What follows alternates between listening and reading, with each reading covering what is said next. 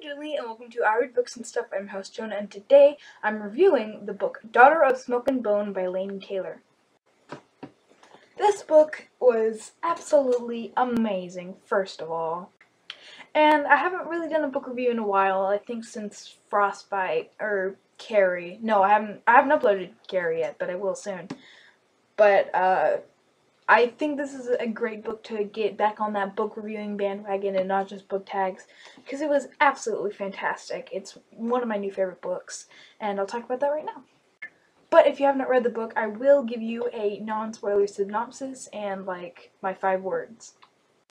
This book follows Karu, an artist in training. She always has these amazing sketchbooks of these monsters that she tells all her friends this amazing story, but little do they know that it's actually a real story, an enthralling story about how monsters raised her and they trade wishes for teeth. And it builds up so much mystery, like what's the teeth for and why is it so urgent. It's just it's really, really, really intense, and I know that sounds kind of weird, but she meets an angel, and that basically just, and then after she meets that angel, everything just goes, everything just takes off whenever she meets the angel, and the story the story is so amazing, and I definitely recommend it if you like high fantasy. If you're not really a fan of high fantasy, then I wouldn't read this, because it's the high fantasy. It creates a new world. But if you like high fantasy or you're iffy about it, I say definitely read it. I say the only reason that you shouldn't read this if you hate high fantasy. If you don't like it, then read this. But if you hate it, don't read it. But it's amazing. It's an amazing, amazing book. For my 5 words, I'm going to say brutally intense, doesn't lighten up in the best way possible, and I give this a 4.75 out of 5, and I know that's really specific, but that's the perfect way to rate this book. 4.75. I'm a genius. So if you haven't read this book, I'm going to say that you should go now. Just go. Leave us. Go away. Read it. Okay, so let's just kick things off with the spoilery stuff by talking about that ending. Oh my Jesus, that was just like, oh my.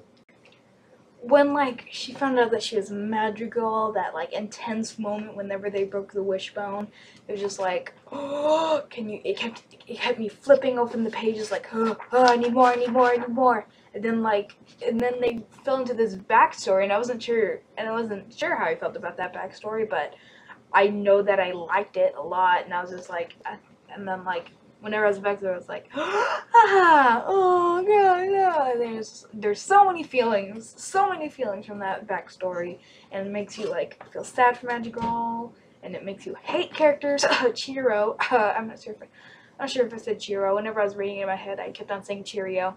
So one of the reasons that I wasn't really thrilled with the backstory. I mean, I really, really liked the backstory, but I kind of was like, because I really, really wanted to find out what happened to Karu and Akiva.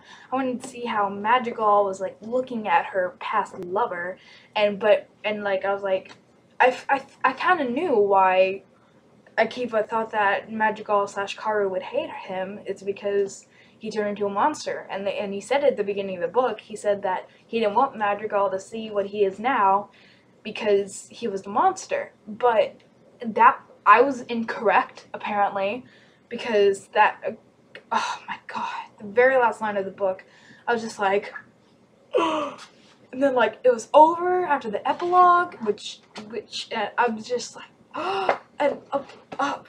but more, I need more.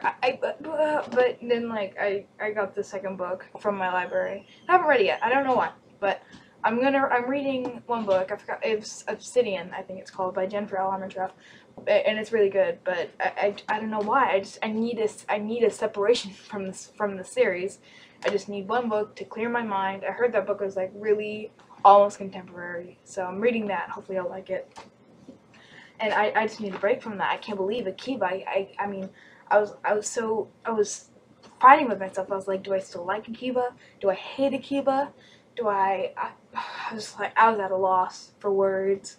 I was just like, okay. After I finished the book, I sat myself down. And I was like, alright, do I hate Akiva or do I love Akiva? I couldn't decide. I just feel like Akiva could have, I'm gonna put this down now. I feel like Akiva could have just like asked her first. I mean, before he brutally committed genocide. Or maybe I'm just all wrong and they are already alive. But he just thought that they'd killed him. And and Brimstone did the same way that, that Madrigal used Chiro's body and already made himself a known body, but they don't have any more teeth. Do they? I don't think they have any more teeth because the portal's burned down. Or did they do that before that? Maybe they each create a new body for themselves just in case. That's my theory. I haven't read the second book, so don't tell me what happens. But I was on the edge of my seat, and it was just, it was a great book. Let's talk about the characters now. Karu. Absolutely loved her. She could get kind of annoying sometimes, but really, just like overall, she was just an amazing character. She was greatly developed. She had a great personality. You can tell the way that she was struggling, and you're like, oh, my baby. Speaking of struggling, we have Susanna, and Susanna was my favorite character in the whole thing because she was just awesome. Then the last fourth of the book, she was just like not there, and I was like, no, where is my Zuzi? Where is she? Susanna was so snarky and funny, and just like, you can tell that she was kind of like the comic relief, but she was a great comic relief, so I don't really care because she was like my favorite character, and if anything bad happens to her in the second book, I'm gonna be mad. Nothing's gonna harm you, no, while I'm around. Let's talk about Akiva, because he was probably the most complicated character in this freaking story. Here is basically my reactions to him during the book. Huh? No. No. What? Oh, so cute. Stop. Get married already. What? Wait, what? Aww. Yeah. No. Pretty much. Casimir. Just no. Brimstone. Yeah. Issa. No. Yasri. Jovo. Twiga.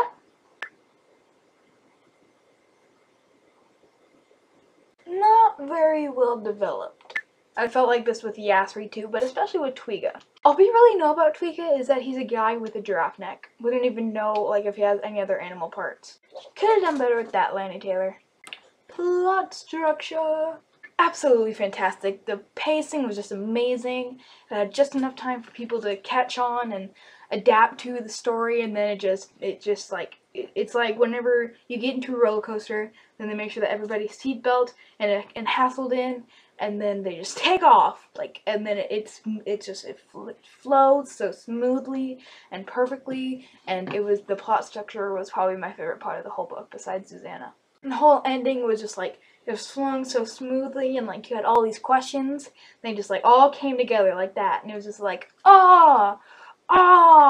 fantastic story.